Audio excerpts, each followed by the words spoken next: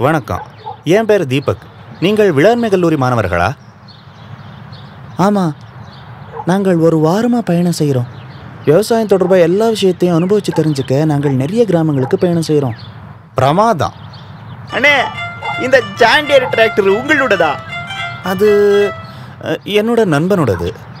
என் பேரு வீரா. உங்க டிராக்டரை பார்க்குறப்ப என் வீட்டில் இருக்கிற ஜான் டியர் டிராக்டர் ஞாபகம் வருது. உங்க அப்பா ஜான் டியர் டிராக்டரை வீட்டுக்கு கொண்டு வந்ததுல இருந்து எங்க வீடு ரொம்ப மகிழ்ச்சியா இருக்கு. அப்படியா? ஆமா, எங்க மூதாதையர் நிலம் ரொம்ப பெருசு. எங்க அப்பாவுக்கு எப்பவுமே வயல்ல வேலை செய்யறது ரொம்ப பிடிக்கும். உண்மையா சொல்லணும்னா நிலத்தோட அவர் தன்னை இணைச்சிக்க ரொம்ப விரும்புவாரு. இது ரொம்ப நல்ல விஷயம். ஆனால் தன்னந்தனியா வேலை செஞ்சு அவர் சோர்வடைஞ்சிட மாட்டாரா? அதுதான் பிரச்சனையே. வேலை ரொம்ப அதிகமா இருந்ததால அவர் எப்பவுமே எரிச்சல் படுவாரு. எனக்கு எங்க அப்பாவோட பேச கூட ரொம்ப பயமா இருக்கும். கிராமத்துல ஒரு திருவிழா இல்ல குடும்பத்துல ஒரு கல்யாணம்னு இருக்கும்போது அவர் எப்பவும் சோர்வா வீடு திரும்புவாரு. அதனால நாங்களாவே போயிட்டு வர வேண்டி இருந்துச்சு. வீட்டுல எல்லோரும் வருத்தப்படுவாங்க. ஐயோ, அப்புறம் தான் ஏசி கேபினோட இருக்கிற ஜான் டியர் டிராக்டர் பத்தி கேள்விப்பட்டோம்.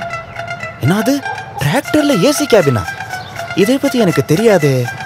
ஆமா, வேளாண் துறையில புதிய தொழில்நுட்பத்தையும் அம்சங்களையும் அறிமுகப்படுத்தினது ஜான் டியர் தான் உலகத்துக்கே தெரியும்.